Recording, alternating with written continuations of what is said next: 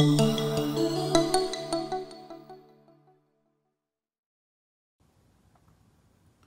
everyone, welcome back to my study, and for those of you that are interested in this sort of thing being the arrival of a new CGG Sebenzas 21 into my collection.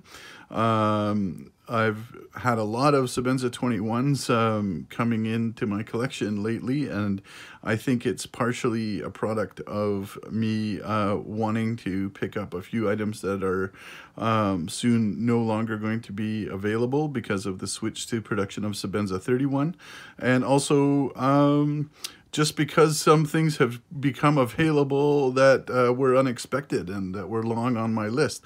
But today, this should be interesting. So, yeah, I've had two CGG Sebenzas. One was the lunar landing, which I've already posted the video on YouTube, and I had to send back right away because right after I filmed the video, I discovered a crack in the cabochon. So they're going to be replacing it. And then my second CGG Sebenza is this one, the Paisley, which I ordered third but unboxed second because I wanted to confirm to the seller that it got here okay. Not necessarily a fan of this brown or rust colored lanyard, so I'm going to be replacing that soon.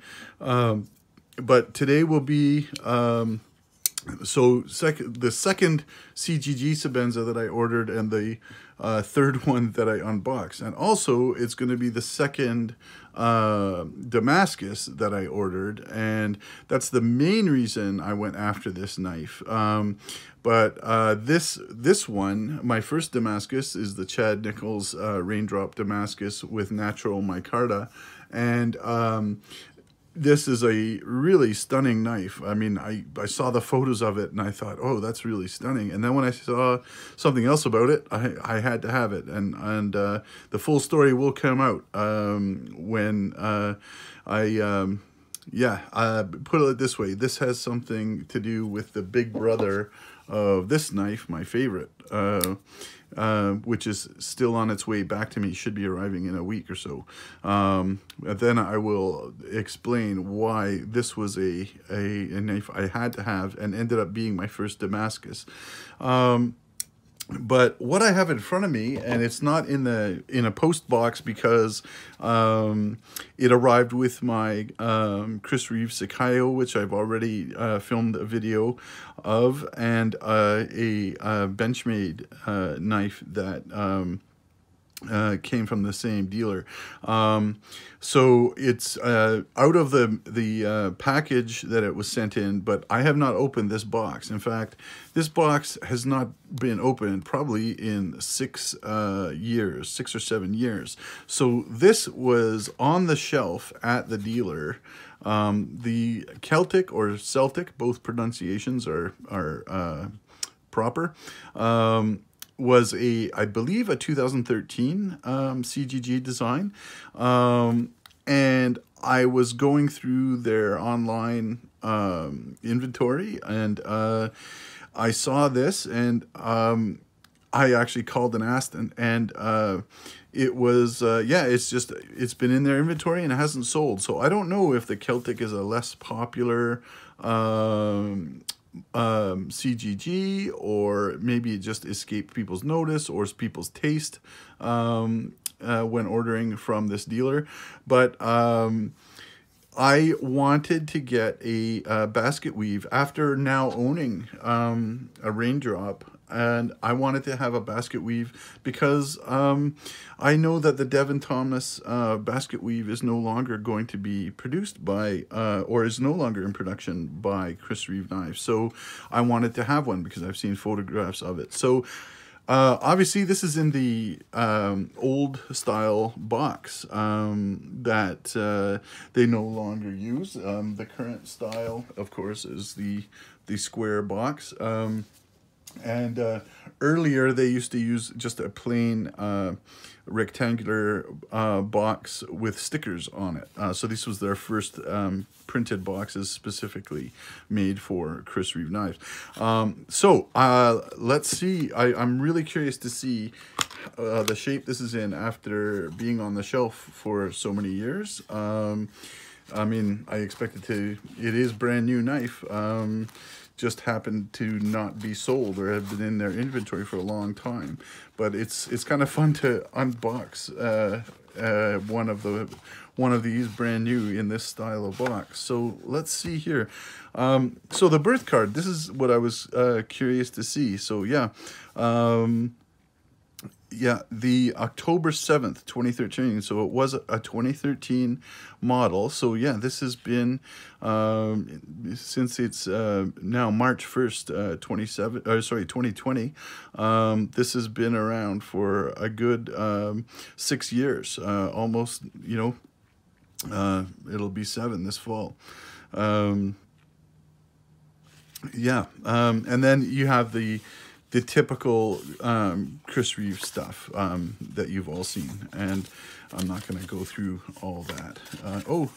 This is interesting, a separate sheet about Damascus blades. I haven't seen that before. Yeah, that's interesting, because when I unboxed the Raindrop, I was looking to see if there was anything interesting or anything separate, but they do have this information online now. Yeah, interesting. And what's this? Okay. This is another part of what is now on the in the brochure that you get it, and the old pattern sticker, and the leather slip with the old logo design. Yeah. Like all wood inlays and CGG and unique graphics, it all comes with a pocket slip, which is great. And the old style microfiber cloth, which is, you know, a little bit lighter in color and has the old logo. So here's the knife. Yeah, I wonder how the grease held up, but I'm probably not going to get involved with that. Got plenty of grease. But let's just have a look here at this Small Sebenza Celtic basket weave. So first, let me talk about the Celtic design. So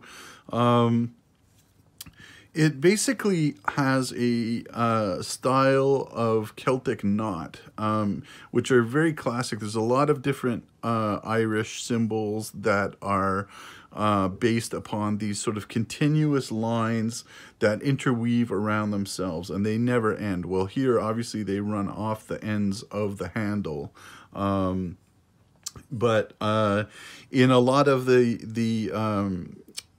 symbols in Ireland that these Celtic knots are used in, they sort of loop around and come back on themselves. And you can look at symbols like the Dara knot or the triquetra, which is a sort of a three-leafed symbol, which is actually one of the oldest religious symbols in the world, apparently. But these sort of continuous line designs, and they do crosses, they do shamrocks, they do flowers made of these interweaving lines. This specific pattern reminds me of one I've seen in a triquetra that had internal designs like embellishment. But these also sort of symbolize these lines are to symbolize the branches and roots of the oak tree, which is a strong symbol in Ireland, which symbolizes strength and also eternal spiritual life. So that's what that means. So this is really amazing. Look, when I received the Raindrop Damascus, I was looking to see if I could see a pattern in the spine of the blade, and I couldn't until I turned off my camera and I got it under some really bright light. But there there is a pattern there. You can see the wavy lines. I don't know if the camera's picking it up in this light, but I know when I filmed the unboxing or arrival of this knife, it was very hard to see in the video. And it is hard to see as it is, but I'm really amazed. Here you can see the pattern right in the top of the spine, which is quite interesting. So let's open it up and see. Okay, so 6 years plus on the shelf. It was a little bit stiff on the detent, but look at that basket weave pattern. That is just stunning. And this is the main thing I bought the knife for. Yeah, very geometrical, very even, as opposed to sort of the Raindrop, which has a bit more randomness to it, I think. This is just, I love it. It's just gorgeous. Yeah, wow. Impressive. So this is Damascus, produced by Devin Thomas, and it's made out of 2 types of steel. It's AEBL, which is also in the Chad Nichols Damascus, his different types of Damascus, as well as 304 stainless. So both of those are in Chad Nichols Damascus. Chad Nichols also has, I believe, 440C and nickel in his Damascus products. As far as I know, from what I've read, is the Devin Thomas is just made of the AEBL and the 304 stainless. AEBL is it's a very fine grain steel with tiny carbides, so it takes sharpening really well with no carbide tear out or very little. It's very commonly used for razor blades, and it's known for its toughness, its workability, its sharpenability, and edge retention, which obviously, if it's a razor blade knife, it's ideal for that. And it also takes a polish really well. Whereas 304 stainless, it's the most common stainless steel in use, and it's also its most striking feature is its high corrosion resistance, and it's also very easily worked, which lends itself well to being put into these Damascus combinations. But boy, that is something. And I actually think this sort of very geometric repetition of the pattern in the Damascus matches with the Celtic knot design. So it complements the handle really well. Really quite impressed with that. I don't know why this 6+-year-old CGG Sebenzas would still be on the shelf, especially when Basketweave is out of production. You have to get it on the secondary market, or the fact is that a CGG usually they go quite quickly. Well, the lunar landing sure did. That's probably their top seller ever. But if anyone out there is a Sebenza fan and knows the history and lore of the Sebenza, maybe you can speculate. I mean, I'm not a fan of the color brown. I was just talking about, where is it now? About my paisley, which I love the paisley. Like, this is just... I said before I got any CGG Sebenzas, I said if I was ever going to get one, I mean, I wanted the paisley. I just think it's a gorgeous knife. The lunar landing I had to think about. I hummed and hawed about it for over a year. But the paisley, soon as I had a chance to get one, and one that was never used. It's just been out of the box to be photographed and fondled. So it's an excellent, well, perfect shape.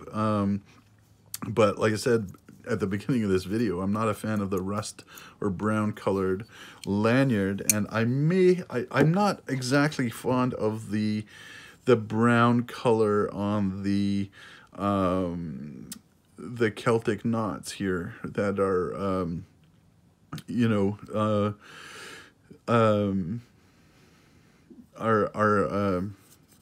milled into the blade. I wonder if they could have anodized it a sort of an Irish green or a Celtic green. I don't know.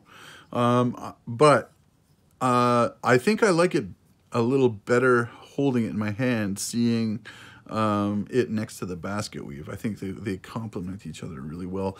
And I did see some comments online that the Celtic, people prefer it with the large Sebenza rather than the small. But yeah, I bought it. I bought this knife so I could have the Basketweave, and I had a choice between a plain, also brand new. I think it's still available at that dealer.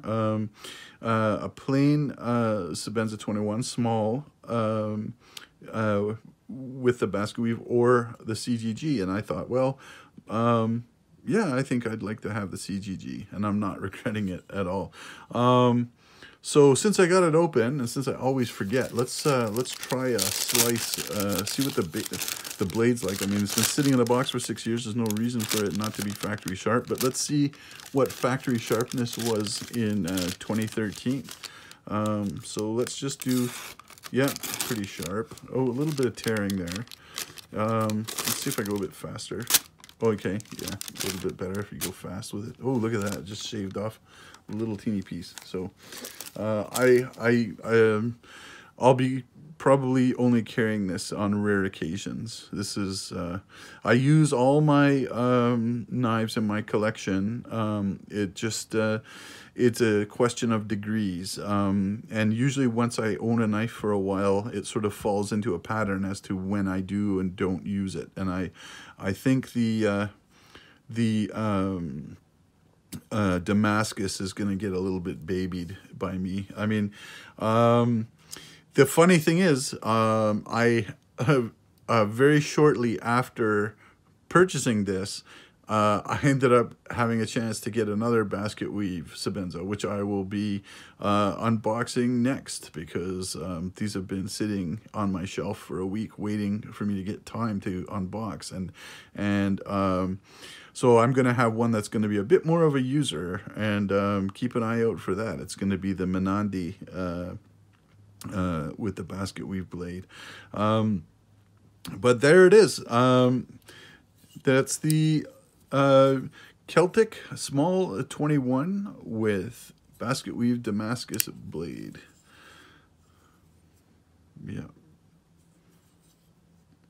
Thanks for watching. Have a great day.